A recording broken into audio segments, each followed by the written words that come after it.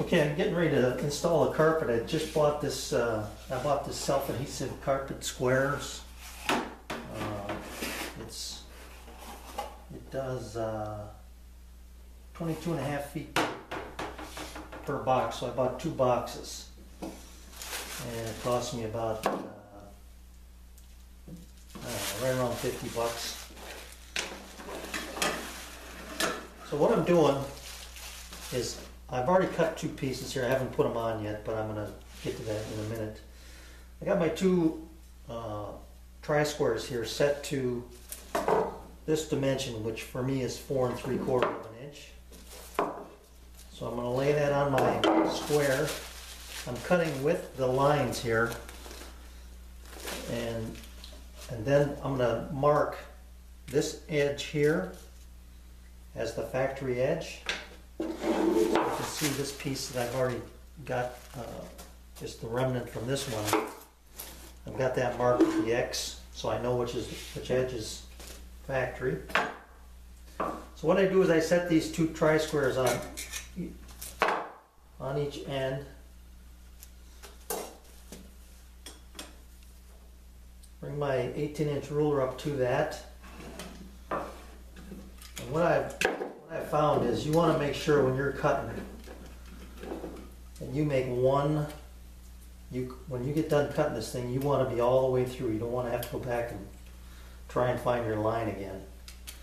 So you want to make sure this piece just falls away.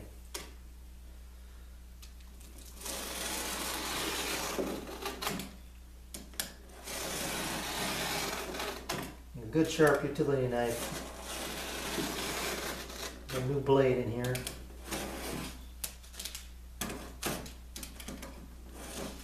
There we go, that's one. So that'll go in here. And I'm going to cut one more. And we'll see how this stuff sticks.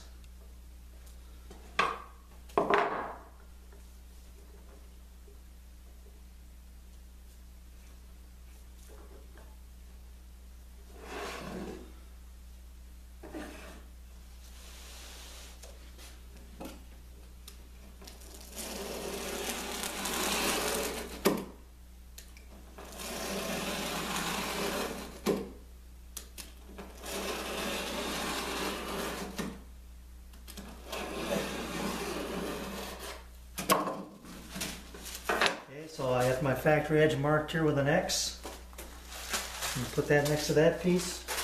I got 4 pieces to go down the line. So we'll peel the paper on this first one.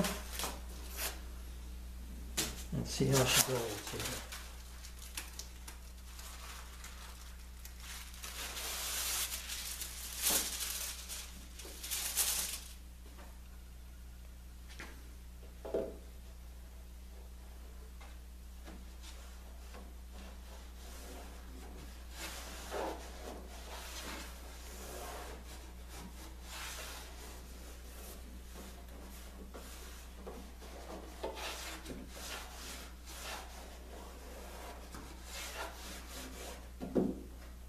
It works out pretty well. I'm going to vacuum this up quick here.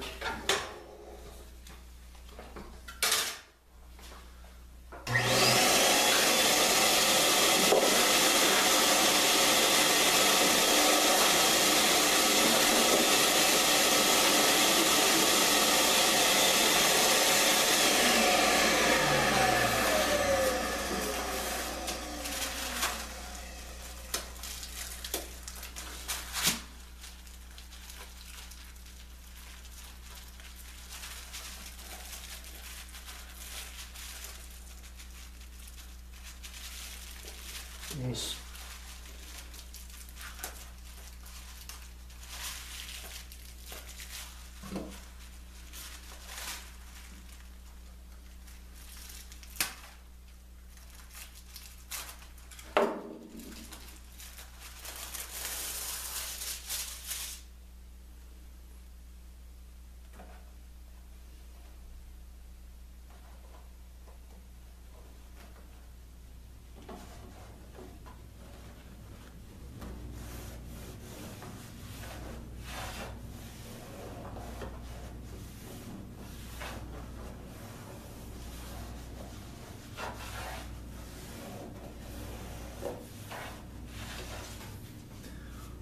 we go, 2 down. I'll just keep continuing down. I'm going to do all of this on the side first, and then we'll fill in the floor. So I'll come back with the camera after I get all the sides, and it's just going to be the same thing, 4.5 inch cuts or 4 3/4 inch cuts all the way around, piecing this in, and then I'll come back when I get ready to do the floor.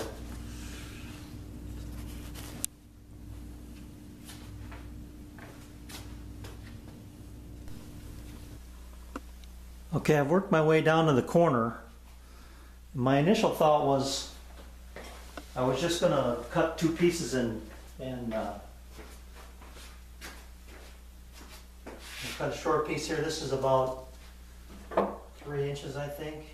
Yeah, a little over 3. And cut a little 3-inch piece and then butt this piece up. But I kind of dry fitted this before I took the back off, and it seems to bend fairly easy.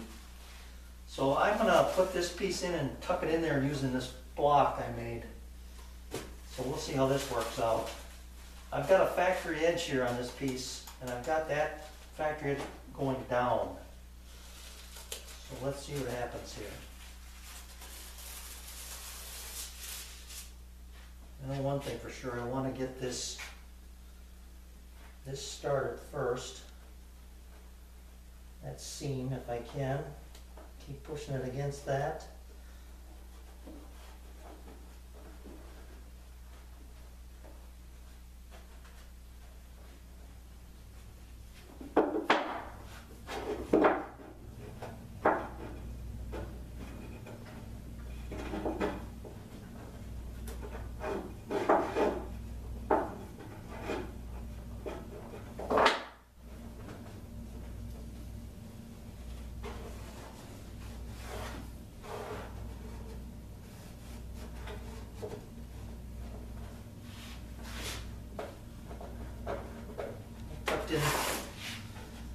Tucked in quite nicely, actually.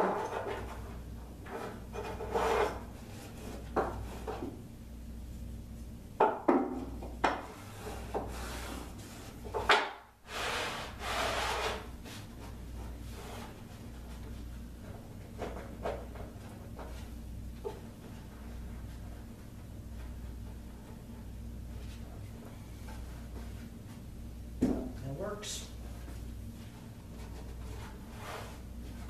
Alright, I like that, so I'll just take this piece and wrap this around the corner and then go up the other side.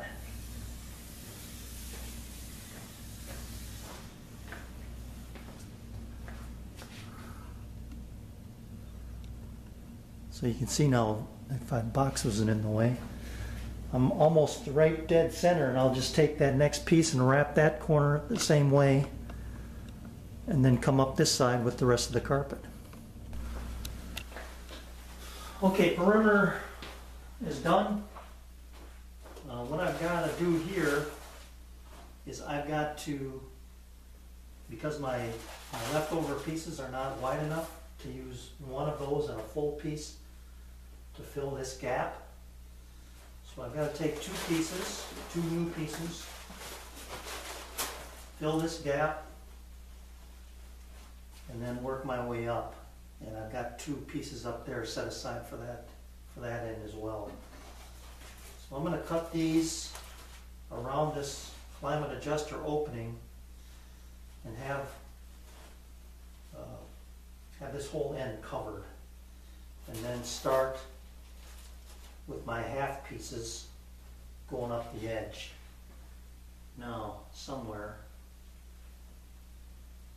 I had a piece cut. Here it is. This represents the width of the table, the shuffleboard playing surface itself. So you can see that that's going to be in there like that. I'm going to have about 3 inches on either side of it, and 5 to 6 on each end.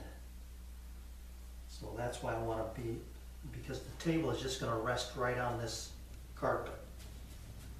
So I want to get this so I have a full supporting surface all the way around here. Then the other thing I gotta be concerned about is where my table legs, bolt holes are. I'm gonna have to mark and cut those out so I have access to those. And other than that, it's pretty straightforward. So I'll work on this and then start working my way up.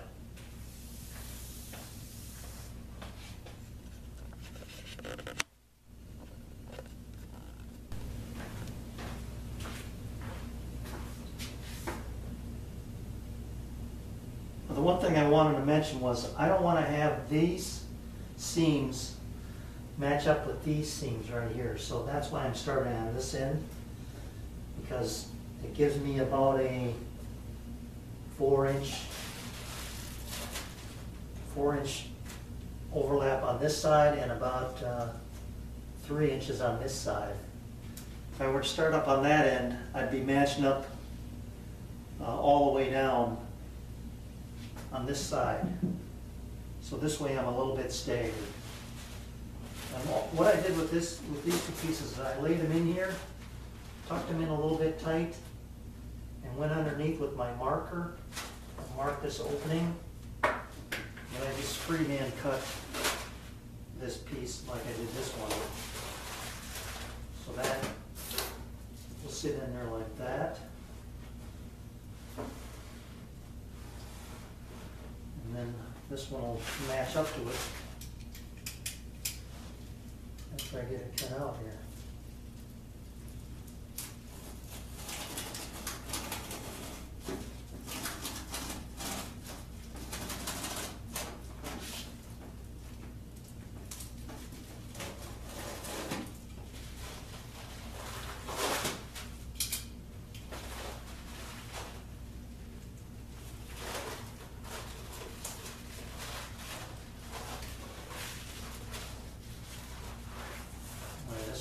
Jeez, a little mini panic there.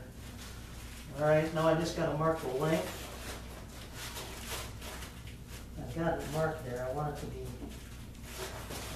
a little bit long, so get my straight edge on this and cut it probably a 1/4 inch long.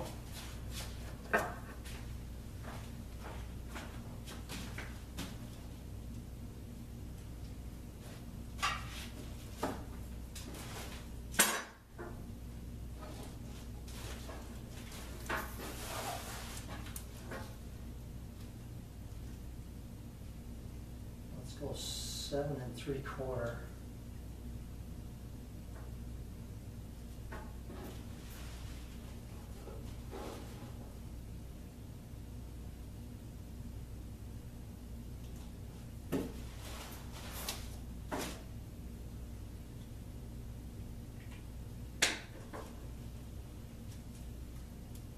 See how that works out.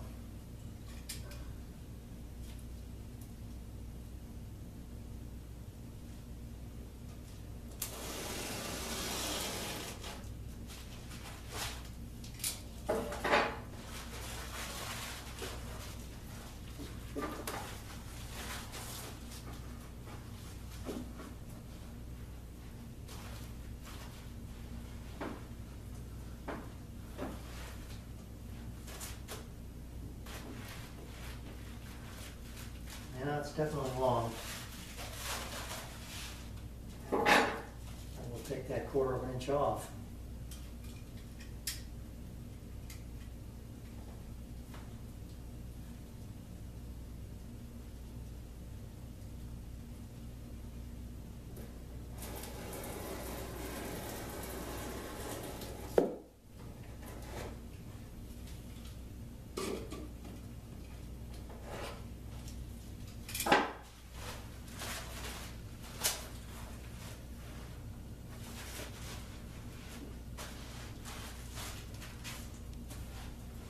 I think that'll be okay. It's got a little puff to it, but I think that'll lay down pretty nicely.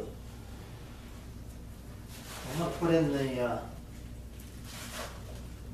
little piece first. I think first I'm gonna vacuum this out. Actually, get the vacuum in here and get all these fibers out of here.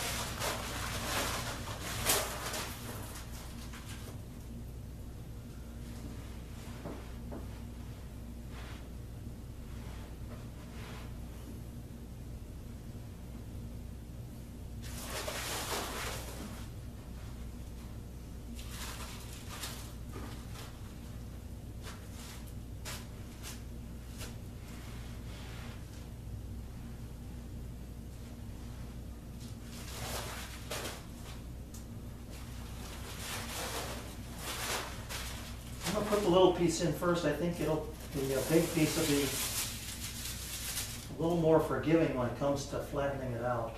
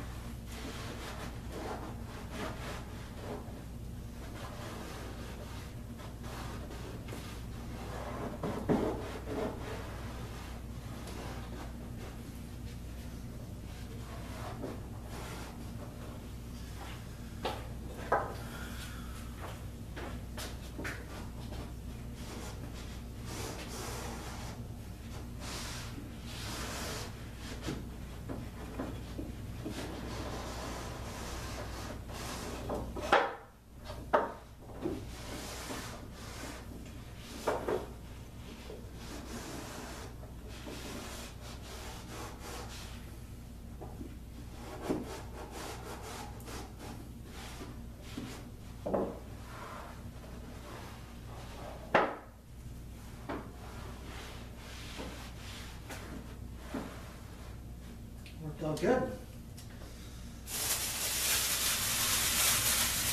So now I'll just go up the sides with these half pieces with my factory edge to the outside, and then I'll have to start cutting those up to get to that end there. So far so good.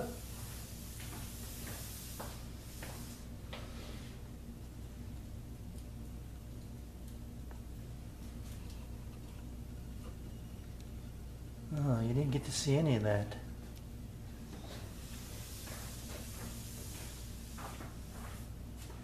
My vacuum bumped the stand there, sorry, my tripod. I put in the small piece first, then the large piece, but they both lay down very well. This piece being just a hair larger than a nice fit, like if you're fitting a piece of wood, I guess, but it turned out nice. So I'll just keep moving on with the sides here. Factory edge to the outside. Same thing on that side. And I don't have to worry about the middle because, like I said, this is the width of my playing surface. So I'll have that well covered. You can see there. And if I end up with some scrap pieces, I would maybe we'll run those down the center just to fill in the spots wherever I can. But it is looking quite nice. I need to have some pieces left over too for my my adjusters. Those are ready for carpet as well. Okay, I'm getting ready to figure out where these holes are going to go for my legs. So I've got two marked. What I'm doing is I'm taking my scratch awl, I'm locating the hole underneath here, And I'm not really too concerned whether I'm right in the middle or not, but I'm in it. And I bring that up through the carpet. You gotta be careful here. Right there. There it is. Alright, so I don't know if you can see that, but there's the point of my scratch awl. I'm just taking my marker and dyeing the carpet black around that, where that hole would be.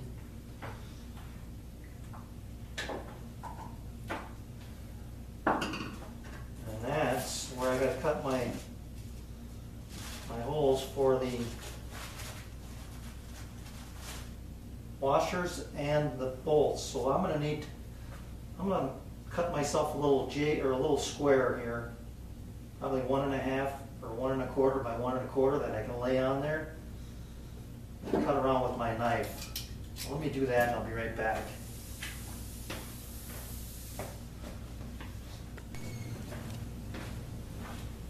Okay, got this thing ready to go. I'm gonna see how it works if I cut from the top here. Push that, press down, and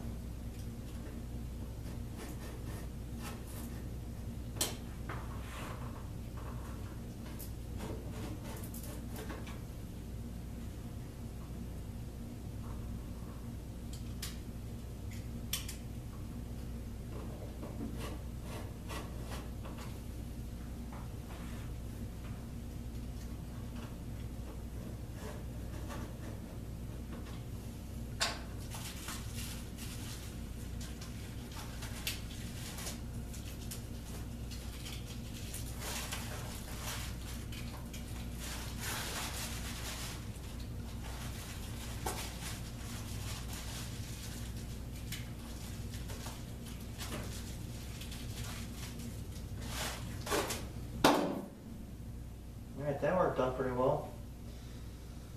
2 more to go here.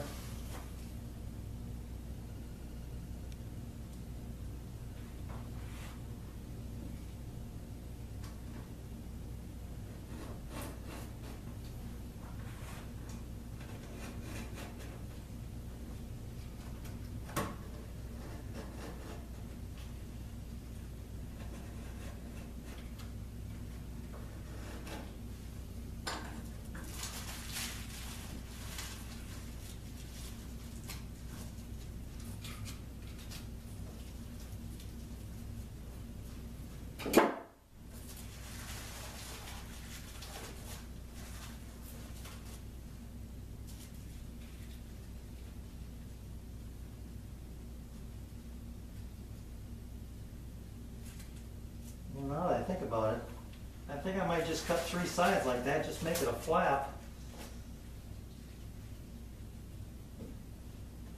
This one I'll just throw in there like that. And then I won't take the backing off of this piece. I won't take the backing off of that. And next time I won't make the black marks so large.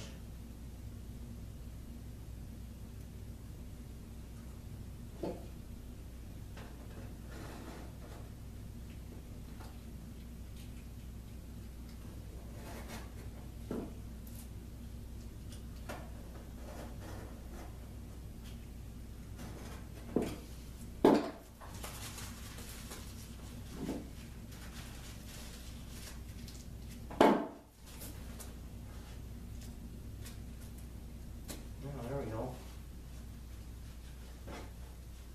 That'll work. If I got an extra piece, I'm going to figure out if I got an extra piece or not. If I do, I'm going to redo that. What I'll do is just locate my hole with the scratch awl. I'll just come up through like this. I'll put my board over it, make my cut, and then I won't have any mark at all. Although that'd be kind of tough to find. Well, we'll see. Let me count my pieces and see where I'm at. I had more than enough pieces here, so I recut this one I'll use this someplace else, maybe down the middle, but made my little doors here. They line up perfectly. And what I did was I just took my knife and I scribed this paper on the back. And now I'm just going to pull this.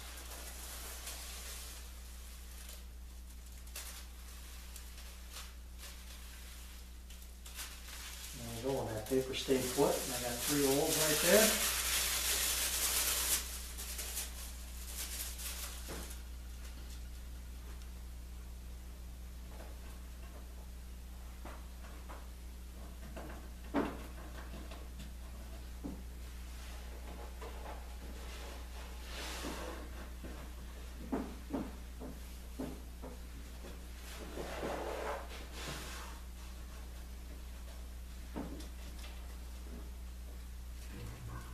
So there's my access to my bolts.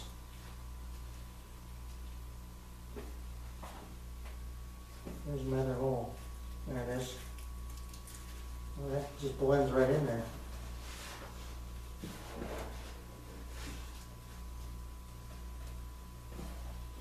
That'll be easy enough to find. I can just take a pencil and stick it up through the bottom and push it open.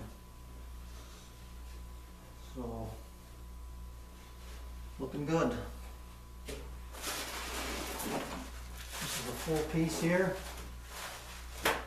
except for the climate adjuster. So I'll make my cutout mark here.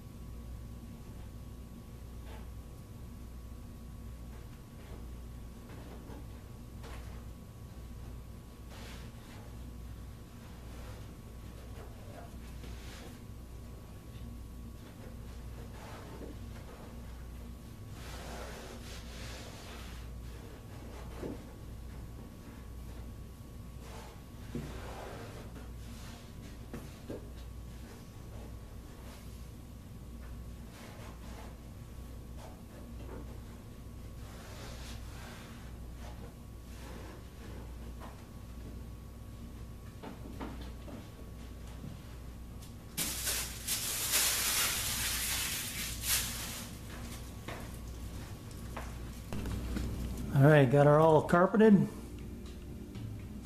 She looks good. And now I want to show you how I'm going to put those carpet pads on the bottom of my level adjusters. So let me take the camera over to the ultimate work table here.